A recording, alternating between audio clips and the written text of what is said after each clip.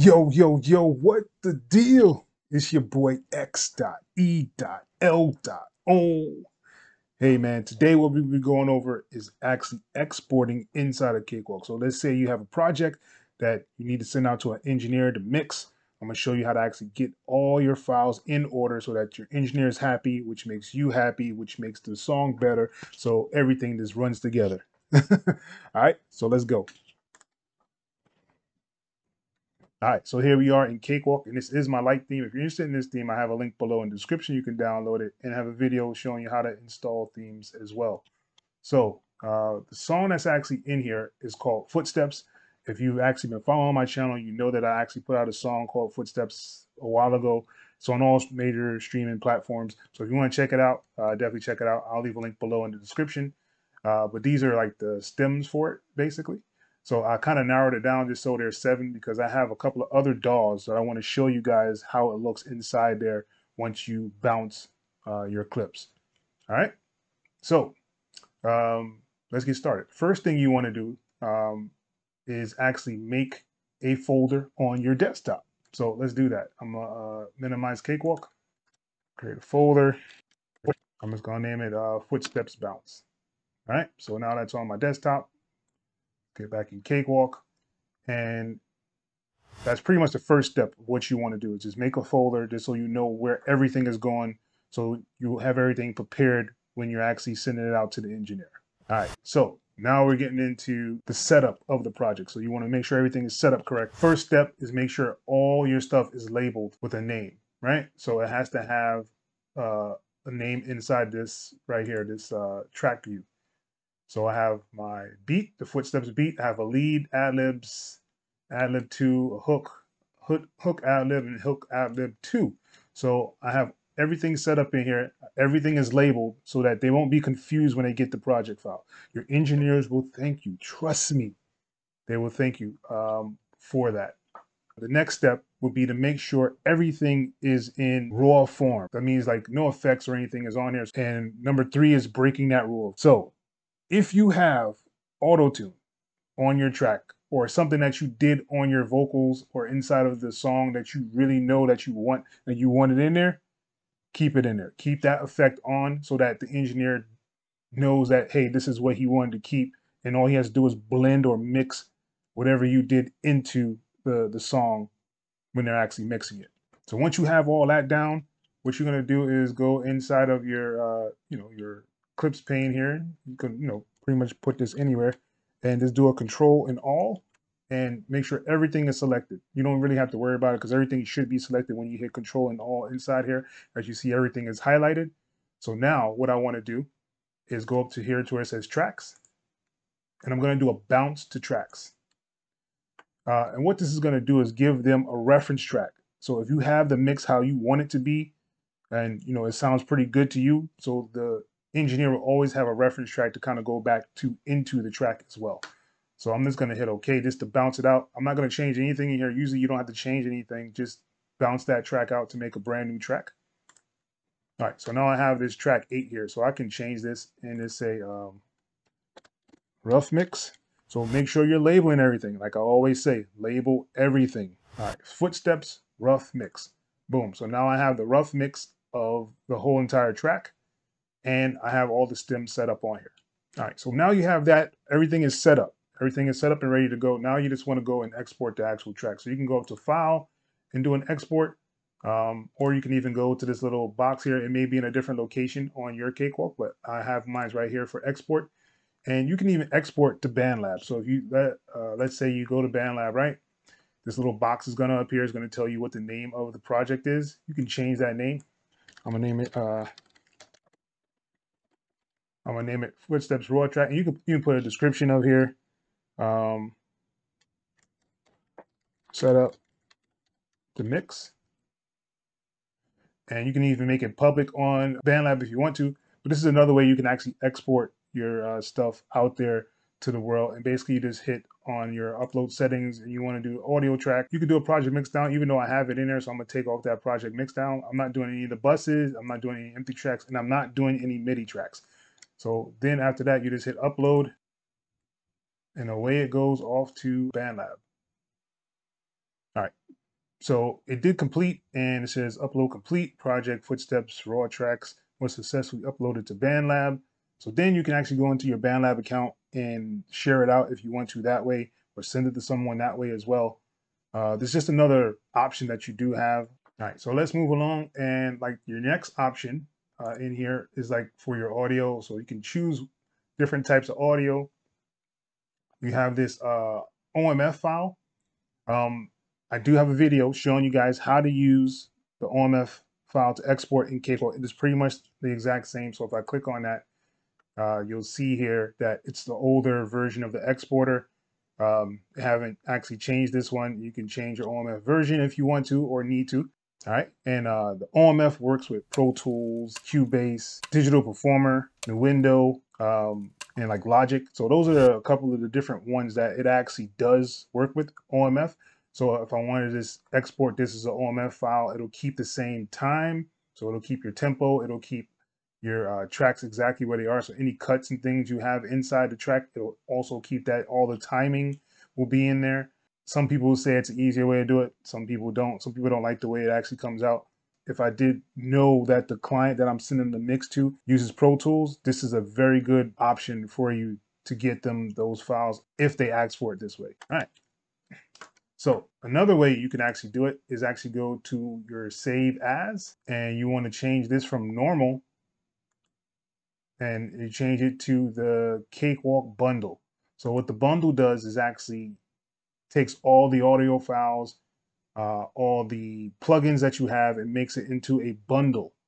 So if the person has the same plugins and things that you do have, it is easier for them to actually open up more. But more than likely, they're not going to have everything that you have. But this is only good for if you're sending it to another person that actually has Cakewalk to mix your stuff. All right. And if you go down to the last option on there, which, well, they have presets on here as well. So you can kind of set up a preset. You can make your own presets. As you see, I made a couple of presets down here. And you want to just go to advanced if you just want to export the project. And here is where the fun starts.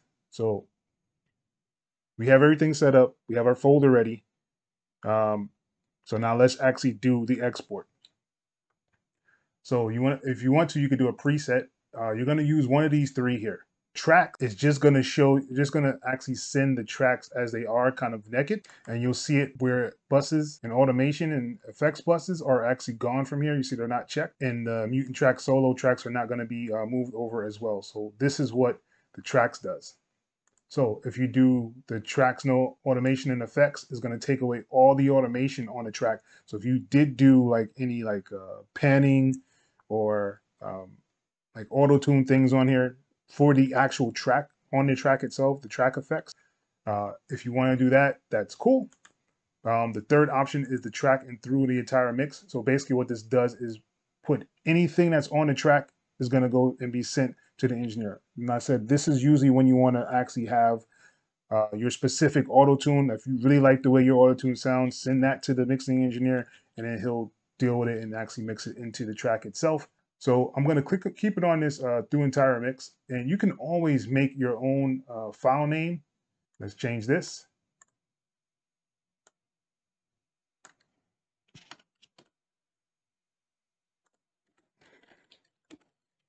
I'm going to go to the tags just so I can put the tempo, and I'm done. So now I have that on here, and then the important part here that we did in the beginning of the video is create a folder. So I'm gonna go to my folder. I'm gonna go to the desktop. Footsteps Bounce is what I named it. All right. So I have my Footsteps Bounce folder set up on here on the desktop.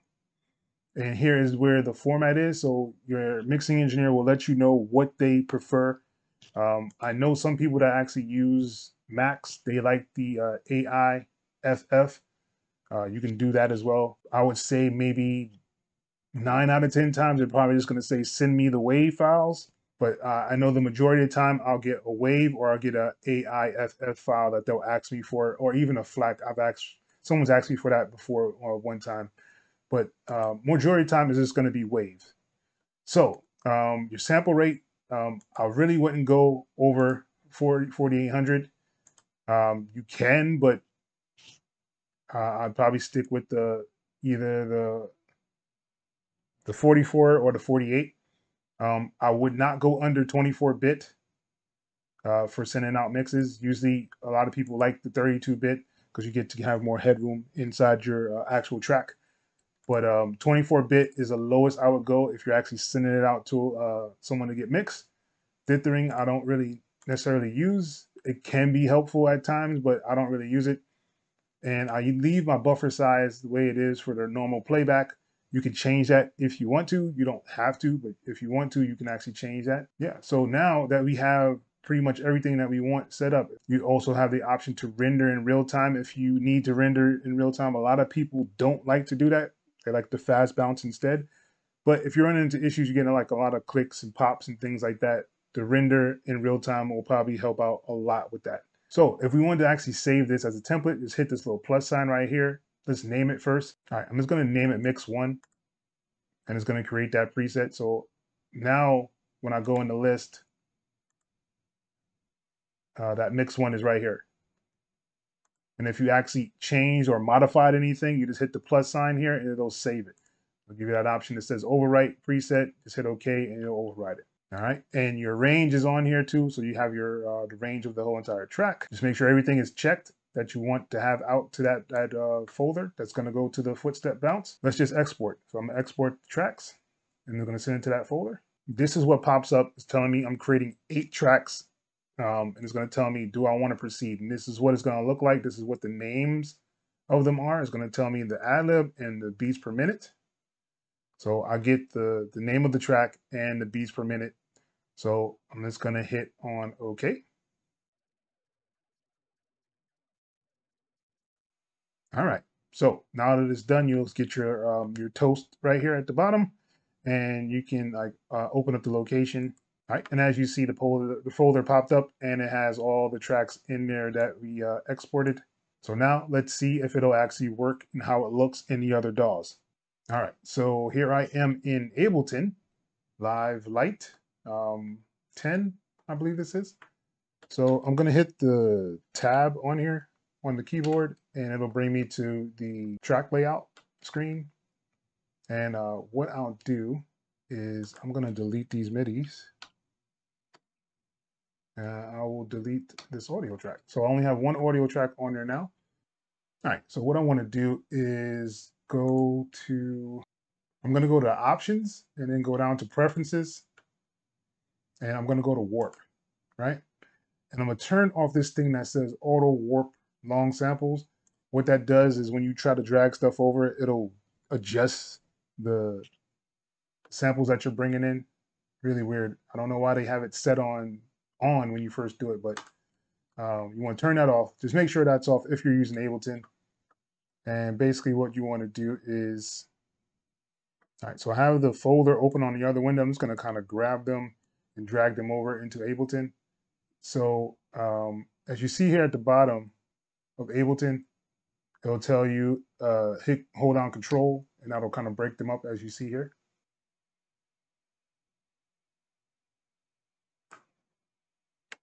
All right. As you see, Ableton is actually creating the files.